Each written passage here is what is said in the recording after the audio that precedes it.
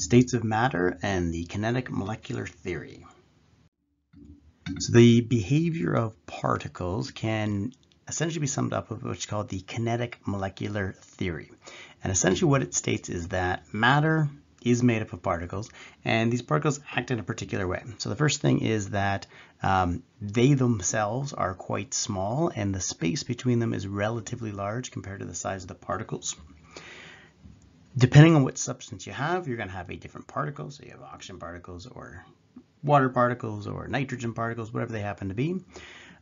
These particles themselves are always going to have motion. Even at very low temperatures, they're always going to have motion, unless you're at absolute zero, which you wouldn't be able to get to. But other than that, anything that we can actually have in terms of a temperature, those particles will have motion, essentially meaning that temperature is motion. We know that if they are moving faster, that is what is temperature. So essentially, if you give them heat, they will move faster. Their kinetic energy, the movement of those particles, increases, and that is what is temperature. And all of these particles are attracted to each other. Now we know, depending on the type of particle, they're going to have different levels of attraction. So something that is, say, polar will be more attractive, something that has more London forces will be more attractive, but they are all attracted to each other. So this leads us to having the states of matter, which is essentially the outcome of all of that interplay of the kinetic molecular theory. So we have solids, we have liquids, and we have gases, and these ways of being for groups of particles are going to have different characteristics to them. So we can think of a solid as having all the particles quite close together, and again, they are in motion. So solid particles are still moving. Liquid particles are moving more, and their type of motion is going to be additional to whatever a solid particle has, and gas particles have even more motion than liquid particles. So the overall properties that we see of these are that the solid particles themselves, they're not moving around, they have a fixed shape, and they are also going to have a fixed volume because of this. So the spaces between the particles is not changing. The particles themselves are vibrating back and forth, but not moving around, and so they have a fixed shape and fixed volume, and they're essentially incompressible. You get a little bit of compression, but not much. With a liquid state, the particles themselves are actually going to be able to change their shape. So essentially they flow. They're not in a rigid structure. They can move from one place to the other, but their volume is fixed. So the spaces between them is not changing greatly. They are a little bit compressible, but essentially you can assume they're not compressing by very much. So the spaces between them is not changing, but they can move around relative to each other, which the solid particles cannot do. Now gases, on the other hand, they can actually change the shape. You have a gas sample, put it in any shape container, it'll actually take the shape of the container. Essentially the particles will move anywhere they want to, and therefore any sample of gas can take on any shape. And because of this, their volume itself is able to vary. They can actually change the amount of space between the particles, and therefore they are compressible, also expandable. So we refer to the type of motion that these particles have in their different states is that a solid particle, they have vibrational motion. As the kinetic molecular theory is saying, all particles are going to be moving at all times. And so even solid particles, even a block of ice, the particles that are in there, they are still moving with only vibrational motion. If the state of the substance is a liquid, they also have vibrational motion, but on top of that, they have rotational motion. So you can think these particles are able to move around relative to each other, and this is why the liquids are able to flow. Gases have vibrational, they have rotational, and they also have what's called translational. Again, that's describing the idea that they are able to change their shape and volume because they can change the spaces between them. They are able to move from one spot to another spot, and if they're beside a particle in one case, they can move to another spot. And so they're changing the volume, or I guess I should say the space between the particles, and therefore the volume of the sample can change due to this translational moving from one place to another motion.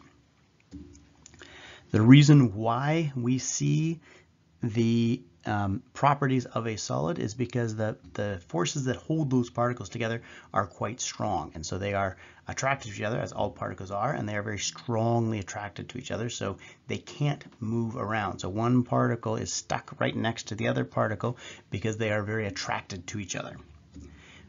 If that attractive forces is less so, let's say for a given temperature anyways, what that means is if you have one particle next to another particle, they're still attracted to each other, as they always are, but they are not so attracted that they can't move around relative to each other.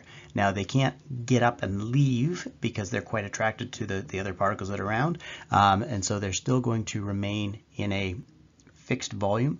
They're not going to leave. They're not going to have translational motion because their relative strength between the particles is going to be somewhere between a solid and a gas, all other things being equal. Now, again, relatively speaking, the attractive forces of a gas are going to be weaker. And of course, this is at a given temperature. So if you had a comparable sample of something that is one sample is a solid, one sample is a liquid, and one sample is a gas at the same temperature, you can explain why they would have those different states because of the attractiveness of their particles.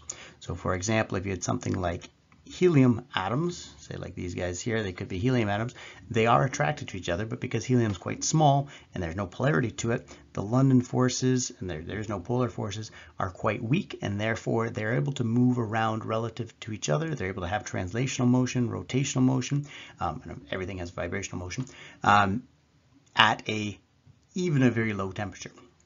However, if you took something more like let's say H2O, which is quite small, so there's not a whole lot of London forces, but there's quite a bit of polarity there, it is going to be more attracted at a given temperature, and therefore, let's say at 10 degrees Celsius, helium will be a gas because the forces between the particles are quite weak, still attractive, but quite weak, whereas water at, say, 10 degrees, not quite room temperature, but 10 degrees, is going to be a liquid because the forces of attraction are higher. Even though it's quite a small molecule, it does have some polarity to it, and so those particles are going to have a fairly attractive force holding them together.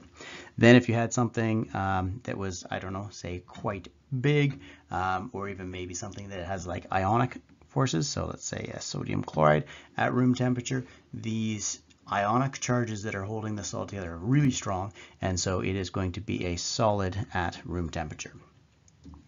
In terms of the disorder, and sort of a better way of thinking of it than thinking of it as being organized, is it better to sort of think of it as how disorganized it is. A solid has very low disorganization. Each particle sort of has its little spot, and that's where it's going to be, and so the disorganization is quite low. Liquids, they're not moving all over the place, but they are able to move to quite a few places, and therefore their disorder is sort of relatively medium. Whereas a gas, relative to the other two, would have a very high amount of disorder because the particles could move anywhere around. There's lots of options for them to be in different spots, and therefore they have high disorder. Kinetic energy and temperature. So again, remember, kinetic is referring to motion, and because this is chemistry, we're talking about the particle motion, not like the whole sample moving around the room or something, but the individual particles moving.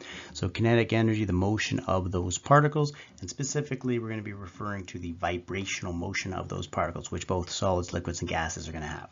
So temperature is the average kinetic energy, or the vibrational energy, of a group of particles. So you have a sample, a bunch of particles in there, and whatever state they happen to be in, they're all going to have vibrational motion. And if you were to take an average reading of that vibrational motion, that's what we refer to as temperature. So if they have more vibrational motion, they have a higher temperature.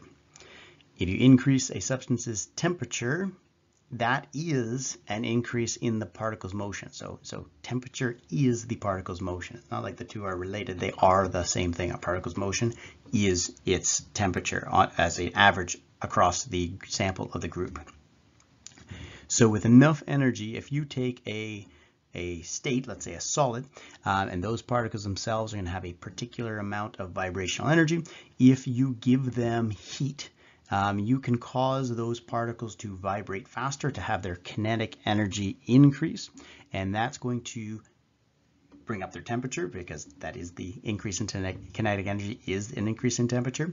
And what it will also do is whatever level of attraction they have towards each other, if you give them enough energy, they may be able to have space or less attractive, I guess they're still having the same attractive force, but they're going to be able to overcome that attractive force with the amount of motion that those particles have. So essentially this can cause them to change state. So a solid that previously only had vibrational energy is going to be able to overcome the attractive force. It's still there, but they're able to overcome that attractive force between the particles, and the particles will be able to actually move around relative to each other. And so in that case we have a solid becoming a liquid, which we refer to as a change in state. So you can imagine if you have a solid, those particles have their fixed spots. They still have vibrational energy, and so you could have a cold solid or a warmer solid based on how much vibrational energy they have. If you give them some energy, so you apply heat, you transfer heat to them, and what that can do is it'll give those particles more energy, and it may be enough energy to allow them to start move around relative to each other with even more vibrational energy, and now they actually have rotational energy as well, which is going to make them liquid. That is a change in state. And of course you can continue to give them more energy, and that energy can then be used to give them translational energy. And again, they'll still have vibration, they're going to have a temperature, it'll be a higher temperature, they have more vibrational energy, as well as rotational energy, as well as translational energy, making them into a gas. So these are the changes of state based on their temperature. And of course, the relative temperature, if they have a lower temperature as a sample, they're going to have less energy. And again, depending on the type of attractive forces, because different substances will have different amounts of attractive forces, but relatively speaking, if you start with any given substance as a solid, you can apply heat to it, give it those particles energy, and cause it to change into a liquid, and more would change it into a gas. And then of course you can remove energy and have it move in the opposite direction as well.